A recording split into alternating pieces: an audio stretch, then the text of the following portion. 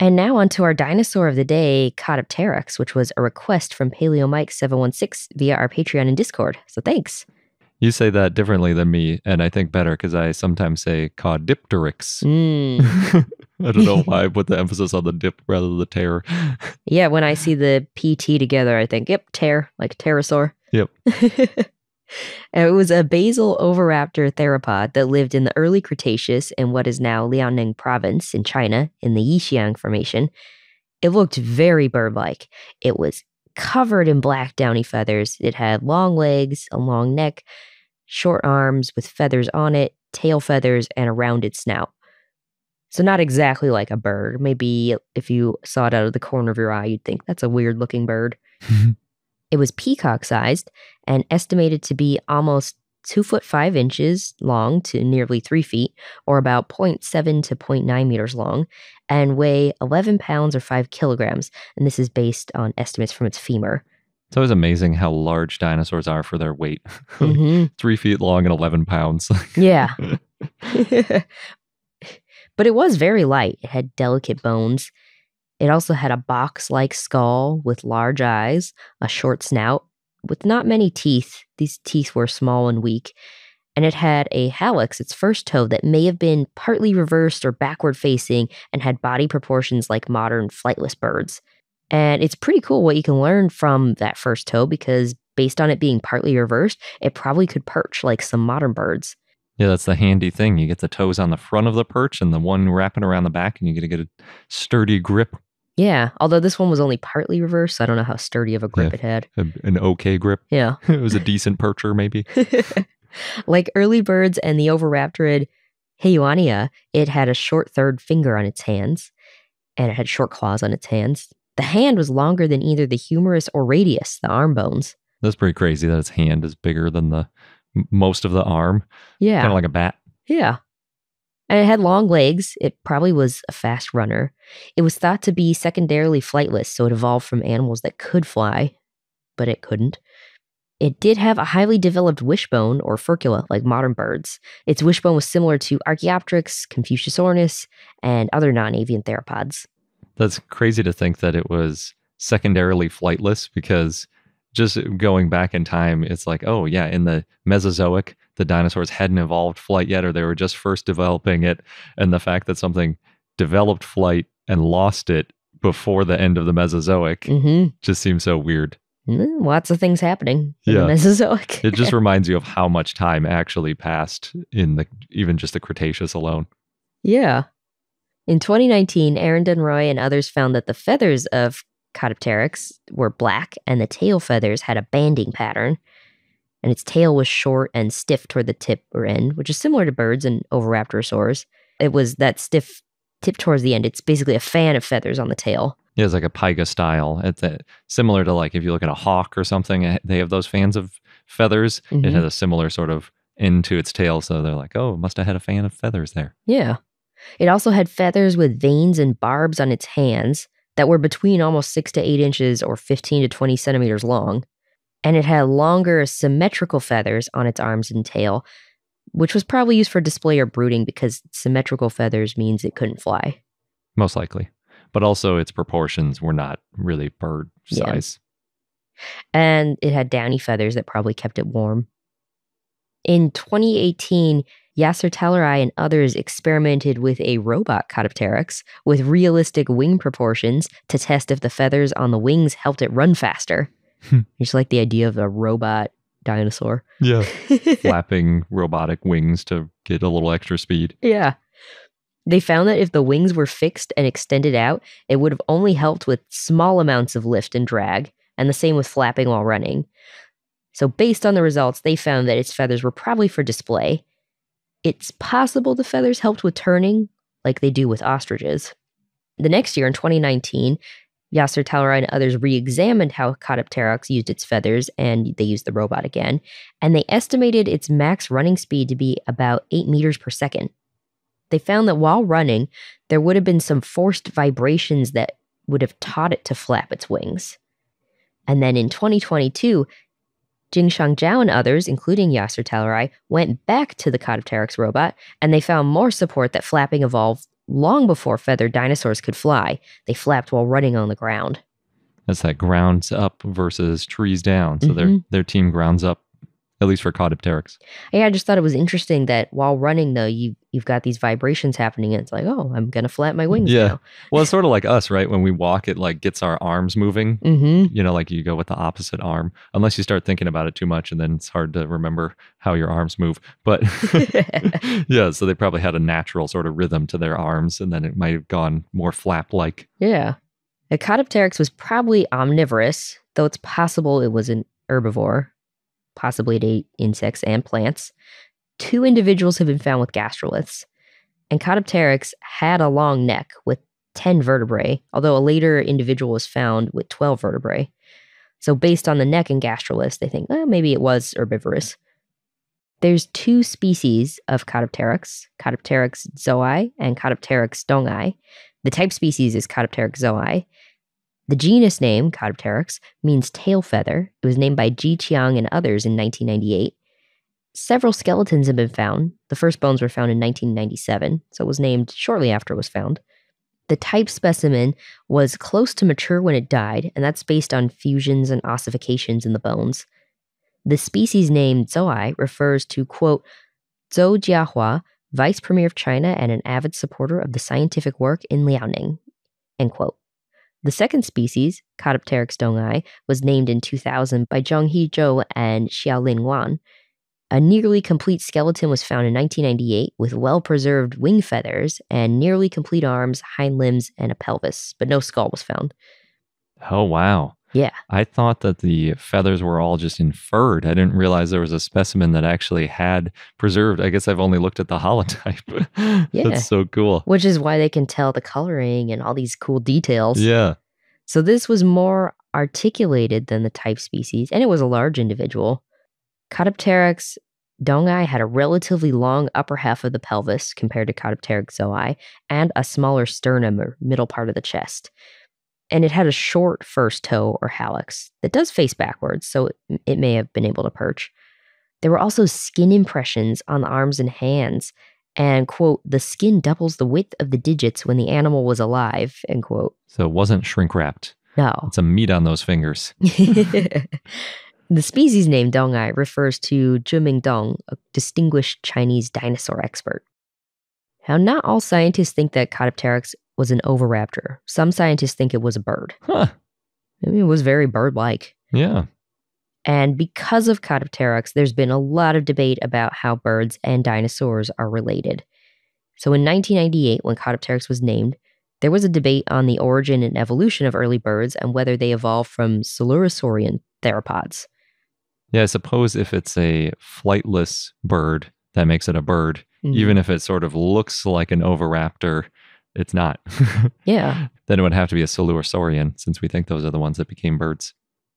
Yeah, and Coelurosaurs, they're a type of theropod, but they include a bunch of other groups like compsognathids, tyrannosaurs, ornithomimosaurs, and Maniraptora, includes birds. So when Caudipteryx was named, the authors said that it represents, quote, stages in the evolution of birds from feathered, ground-living bipedal dinosaurs, end quote. Oh, and really cool, there was a clump of feathers preserved on the chest. The authors named Caudipteryx based on 2 nearly complete, partially articulated skeletons with feather impressions on the arms, tail, and body. Again, that was found in 1997.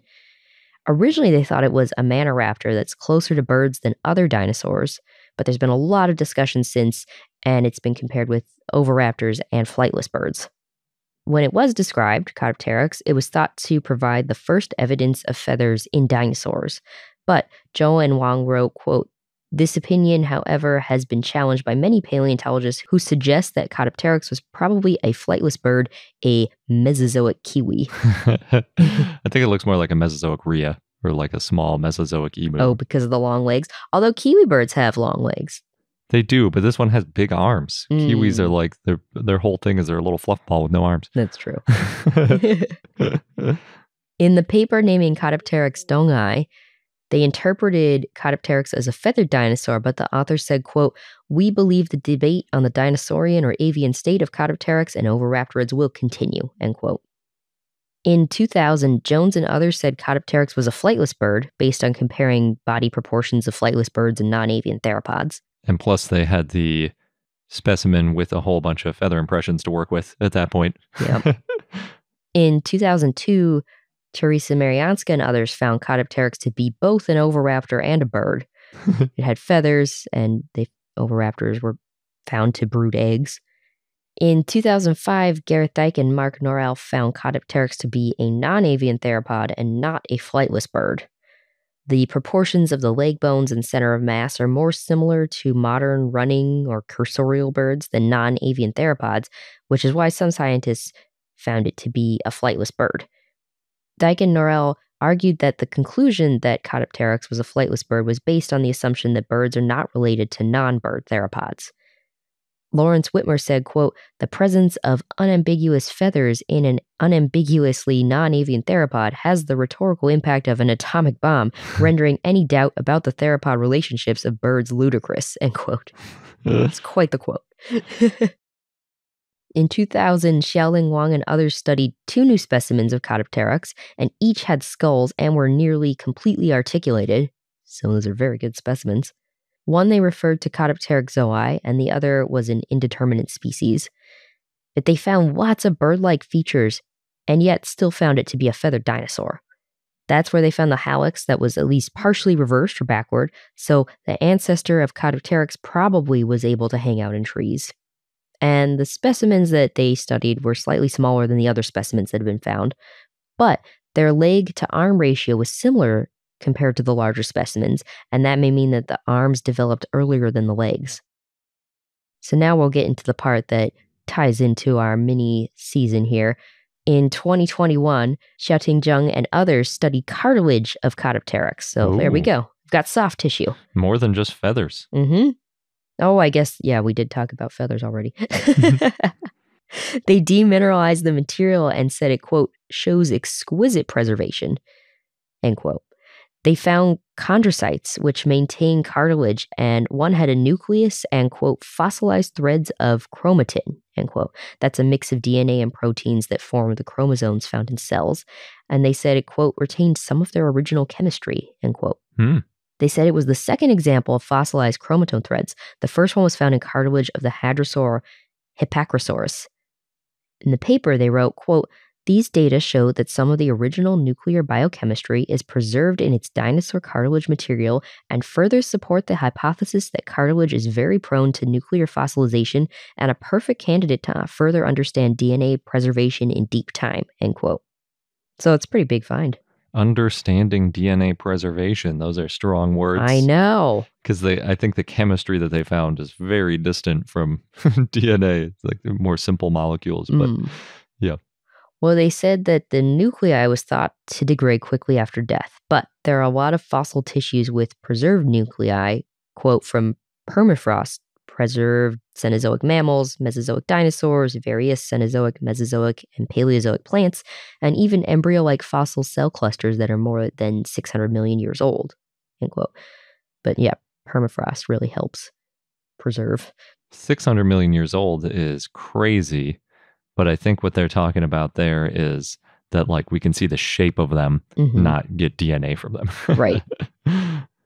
They also said that recent taphonomy experiments on plants and algae showed nuclei to be more stable and decay slower than previously thought. Cartilage found in mammals is, quote, "one of the most durable and decay-resistant soft tissues of the body," end quote. And that's because it's shielded by surrounding tissues. There's no vascularization, blood vessels, which protects from microbial invasions. And there's a, quote, "low cell density, and its cells have an anaerobic metabolism," end quote. So no oxygen. Yeah, that makes sense. I mean, oxygen is basically one of the biggest things that causes decay. And then after that, like you were saying, if there are blood vessels or something that can carry in bacteria or some kind of infection, or even just after the animal dies, keeps everything wet and, available for attack.